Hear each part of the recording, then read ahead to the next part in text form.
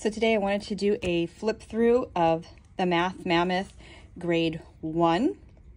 They do not have a kindergarten level for Math Mammoth, so you can start at grade 1, but even on their website they do advise that a kindergarten age child might not be ready for this because they do jump pretty quickly into things like missing add-ins. That's like 2 plus a blank equals 3, and that they just might not be cognitively ready for that yet.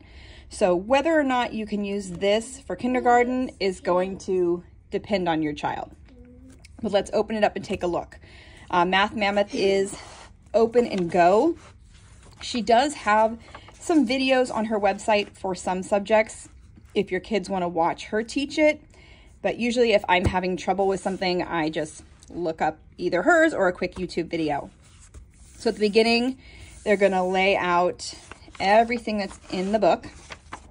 So it starts with some kindergarten math review, which is going to be colors, shapes, patterns, writing numbers, that kind of stuff. Then we're going to jump into addition. And this is more of a mastery type program, meaning it's going to go really deep into a subject.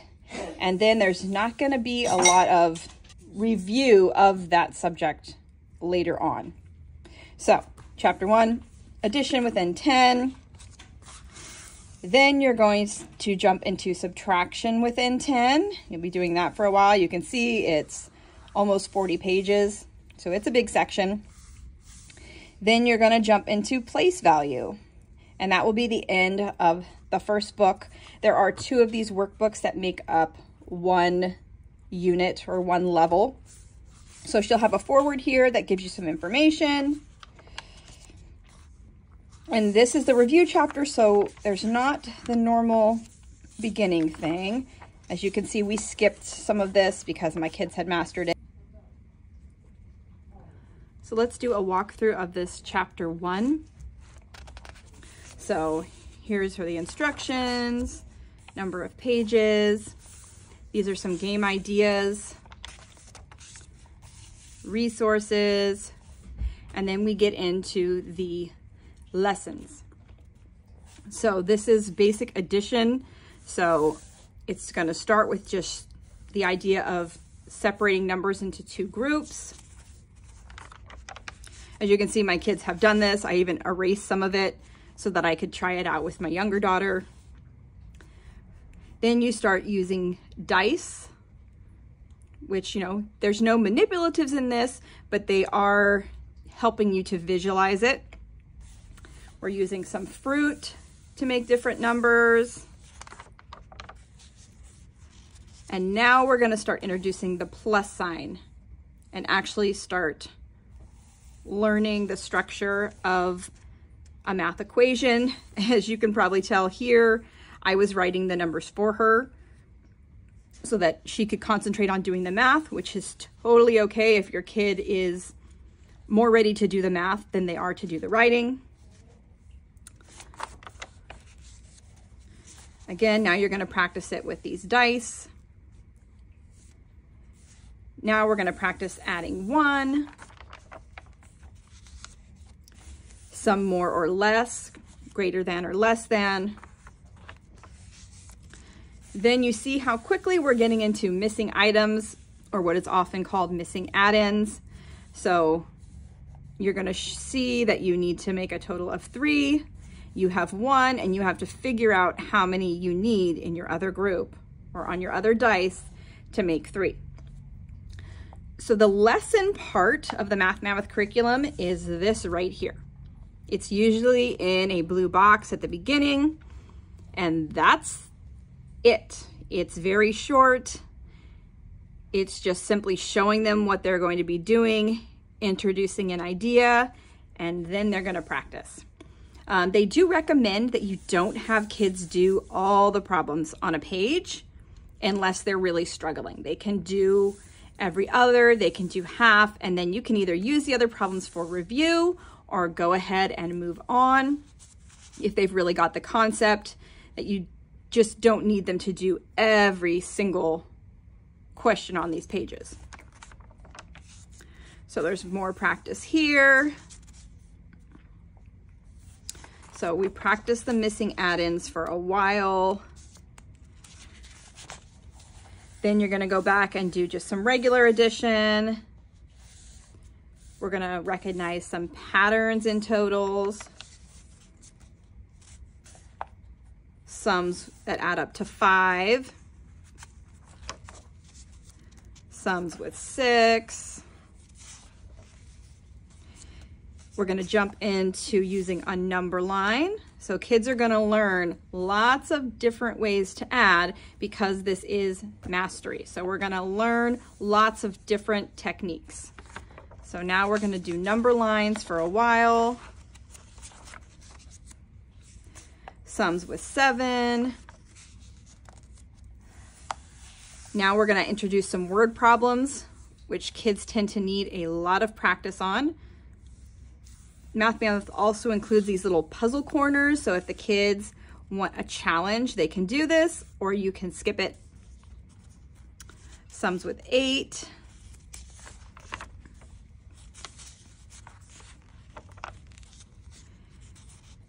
Adding mini numbers, so here we go, we're already adding 3 small numbers. More word problem practice. As you can see, we didn't use a lot of this because we didn't jump into Math Mammoth with my oldest until we had already covered addition. So we used a few of the little sections as review, but we didn't do all of it, and my younger daughter is at the very beginning of the book. So now we do more addition practice, sums with 9,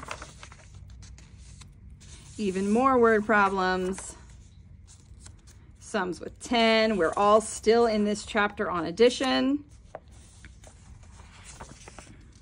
We're gonna do some more comparing quantities.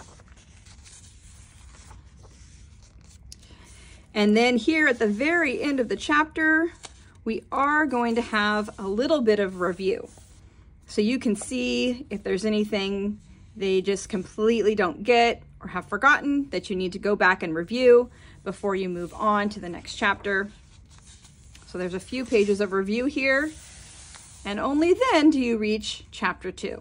So it is very in-depth on one topic, but it does move quickly through the different techniques.